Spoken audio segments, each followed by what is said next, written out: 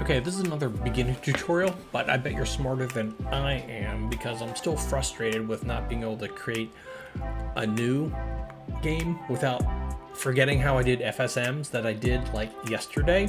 So I ended up reloading games over and over again, or watching the same YouTube videos that I just watched to recreate something I already did. And I definitely don't have the memory of A2, A2, A2. Pretty close. Come on, let's go, Ray.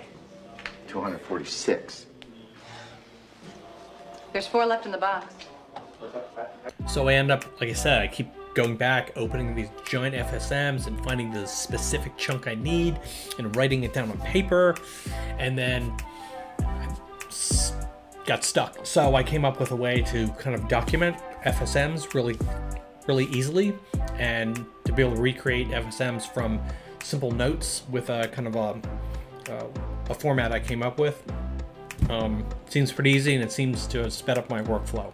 I call it my Playmaker cheat sheet with a kind of a formatted syntax that I kind of came up with. I guess other people have done this, but I did this, and this is what I use all the time now. I have my functions that I need to recreate, and I kind of document these as I go, so I never have to rewatch a YouTube video or refigure out something that I already know I've done successfully.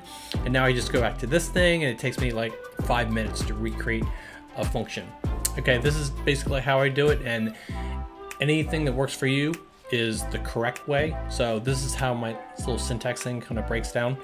I have the basic things of the FSM states. There's only 3 states here: to open and close a door.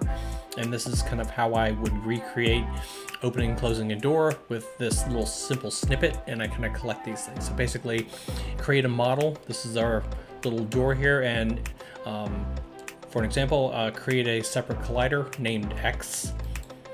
And this is basically, if you go to the cabinet, I created a child object called X, and our first state on that object is A. And just reading along here, the only action I dragged into it was trigger event right here.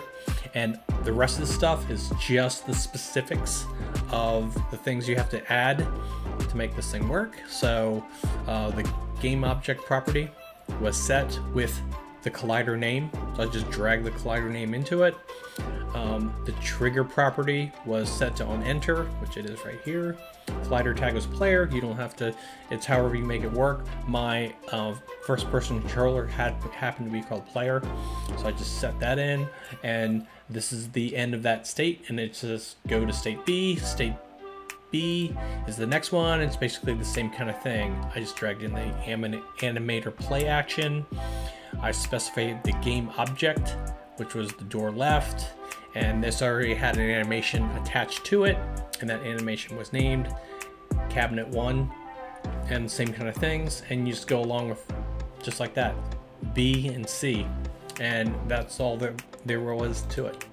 So you go and run that, and this guy here opens the door, and that's how I actually note all my work, and it seems to speed up workflow quite a bit. It's better than copying and pasting and writing it down on paper. So anyway, hopefully this helps make your workflow easier as well. Okay, good luck. Bye.